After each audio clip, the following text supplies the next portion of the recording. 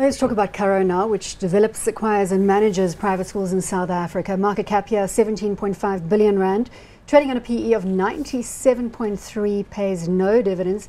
How long has this one been around again? Yeah, it's been around, what, about 8 years or so, I think. 8 years? Yeah, and listed on the market, I forget when. I remember it well when it listed. Yes. People were a little skeptical. It is new relative to the traditional private schools that we see playing in the South African space. The first school, of course, was established in Durbanville, but I think you have to go back probably 12 or 14 years to get when that one then. And then, of course, it came to the market when it was much smaller. Yeah, and backed obviously by PSG and has been a phenomenal success. Let's look at the share price graph there, Rowan, as you are speaking. Yeah, so I think what you've seen is a lot of prospects baked into that share price, and I guess as a result it's kind of been discounting the future for some time and hence has been moving sideways. They did come with a recent trading statement for first half of this financial year. Actually, growth looks like it's slowing from what has been very fast, and to justify that kind of PE they need a lot of growth. Paul, that flat line, is it? Yes, and we've experienced that flat line because we owned Curro in our hot stocks portfolio, which is interesting. When did we get rid of Curro? No, we still own them. Oh, you said we owned them. Remember, we and I had thought maybe the I'd missed PSG it. holding, and then we switched that out into back into the individual piece. stocks rather than holding remember, the PSG group. It isn't the most important asset inside of PSG. Capitec would be but that. PSG owns 63 something or other % of Curro. So this thing has done lots and lots of acquisitions, lots and lots of capital raising, and that's because it's feeding such a hungry market. The desire out there for new Curro schools is really there, and they are doing lots of land acquisitions. But priced for perfection. This one has got to deliver. Yeah. Indeed, and I guess that's the issue. Results. The market loves companies that grow at 70% every year. It doesn't love them quite as much if they only grow 20% per year. And it's a question of saying, well, are there more bits and chunks that they can still acquire at current levels? Is it going to be harder now?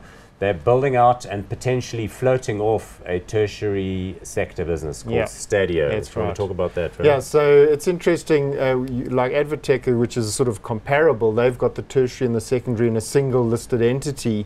We're seeing a lot of development spend in Stadio now, sort of also on the J-curve. So that's actually dragging down the operating performance a little bit of Curro. So they've decided to spin it out as a standalone entity, and I guess the market can value that on its own merit. So, but it's probably going to be quite capital hungry, the Stadio business. They have been doing some acquisitions as well in Namibia recently, but two separate and distinct investment opportunities.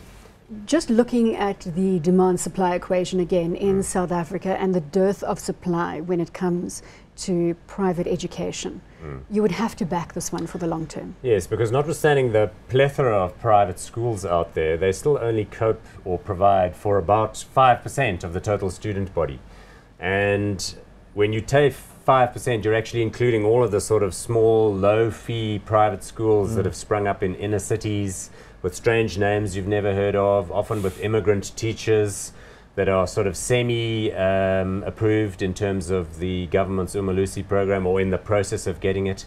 The fact that kids go there is just an indication of how keen parents are to get them out of some of the state schools in township areas which remain semi-dysfunctional.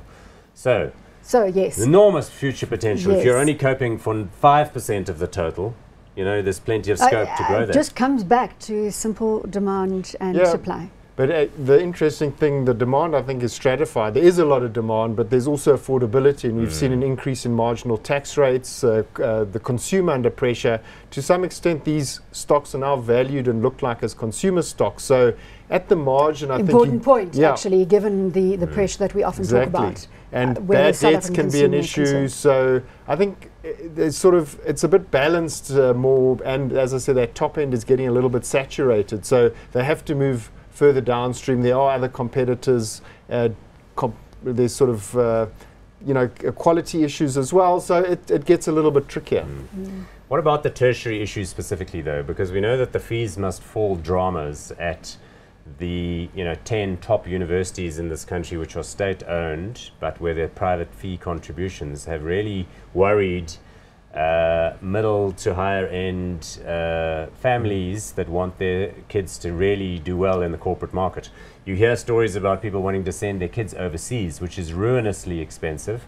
So there the opportunity is for private operators like Advotech, we'll talk about in a minute, but also Curro, to come with tertiary private offerings. And I think that's a big growth area. That's why we're seeing this expansion. Unless the online trend starts to dominate. Well, I guess it's both, because these companies are doing a combination of online and course-based. But what I'm saying is that if we see online making a huge contribution to tertiary education, i.e. the accessing of the Harvards and the Oxfords of the world at a global level, simply because of the technology explosion.